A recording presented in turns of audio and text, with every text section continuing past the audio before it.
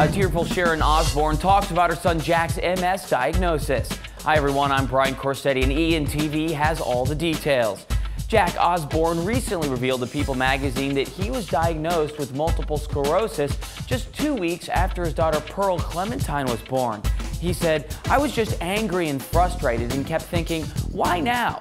I've got a family and that's what's supposed to be the most important thing." His mother Sharon was clearly upset about this unfortunate news and broke down on the talk with Julie Chen. Jack will actually be here on Wednesday to talk about his diagnosis, but he's great. He's doing really, really good. Julie Chen had tears of her own and told Sharon that Jack is an amazing guy, he's very courageous, and asked, "What else do you want to say, Mrs. O?"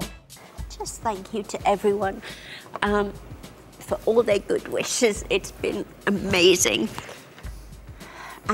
for Jack, because I really believe that vibes and prayer help. Since telling the world about his illness, the son of Sharon and rocker Ozzy Osbourne is keeping a positive attitude. On Father's Day, Jack tweeted, "Thank you all so much for the kind and inspirational words. It means a lot. Hashtag adapt and overcome." Fortunately, with new treatments, experts say that Jack can reduce MS flare-ups and have a full life. Well, we wish him the best. Thanks for watching, everyone. I'm Brian Corsetti. Remember to subscribe to ENTV for all your entertainment news first.